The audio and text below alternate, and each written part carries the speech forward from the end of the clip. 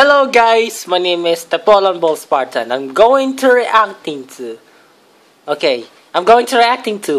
RMTB stories, The Last Cookie by himself, RetronMTB.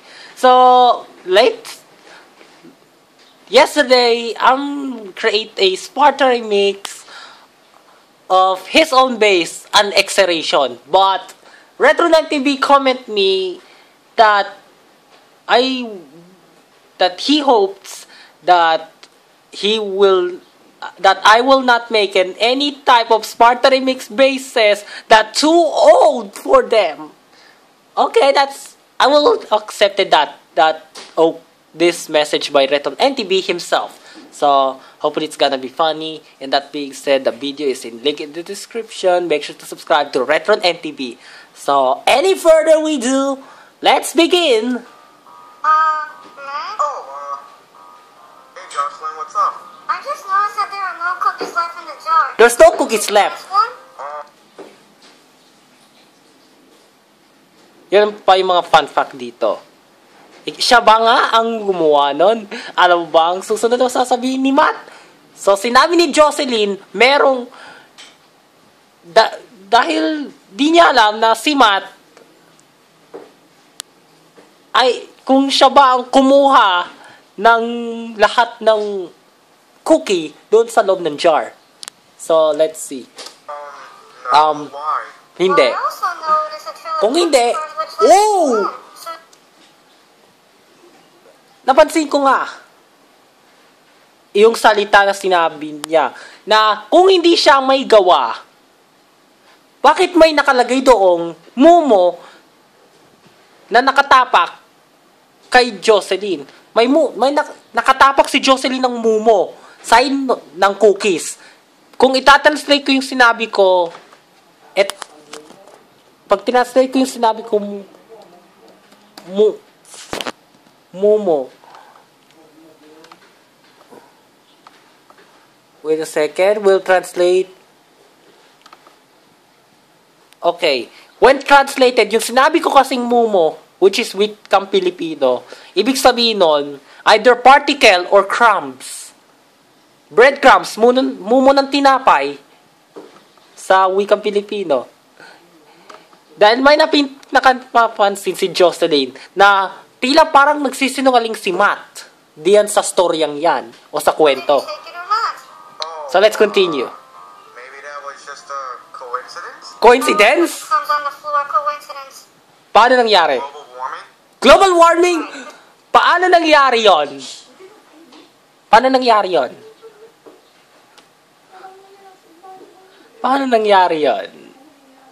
Global warming daw. Ano ang correlation sa global warming at saka dun sa natapakan niyang mga mumo ng cookies?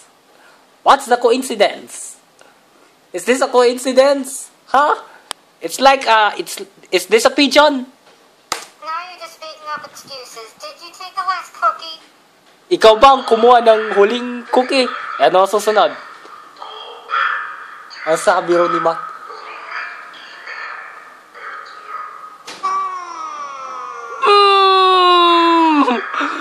Boy, kakaiba lang nangyayari ah. What's that? What's what? What's what? Oh! I noticed something happening in there. Oo nga, may nakita kong mumo sa mukha ni Matt dito sa kanang bahagi. Nagko-confuse ako sa kaliwat kanan, okay? Pag sinabi ko ito yon. Ano po? Pag sinabing mumo, kanin. Pag yung mga tinapay na, move. Okay. My grandmother reacted to saying to me that yung ibig sabihin ng mumo ay dun sa kanin. Yung mga tira-tirang kanin. Pero yung mugmog, yun naman yung mga nasa tinapay. Mugmog. Okay, that's a fun fact. Pero yung pagkakapost ko, kakaiba. Bakit Right, so you did take the cookie. So, siya nga ang kumuha. I did. Yes, of course. Tama ako. Nahulaan ko. Na siya nga pala ang gumawa noon. Couldn't at least share half of it with me. Oh, very sorry, Jocelyn. Oh, nagpatawad I know si how to share and all, Matt but you could have told kay me earlier Jocelyn. before I ate it. Look at her face. Look at her face. She's so sad. Kasi kinuha ni Matt yung huling cookies para dapat sa kanya.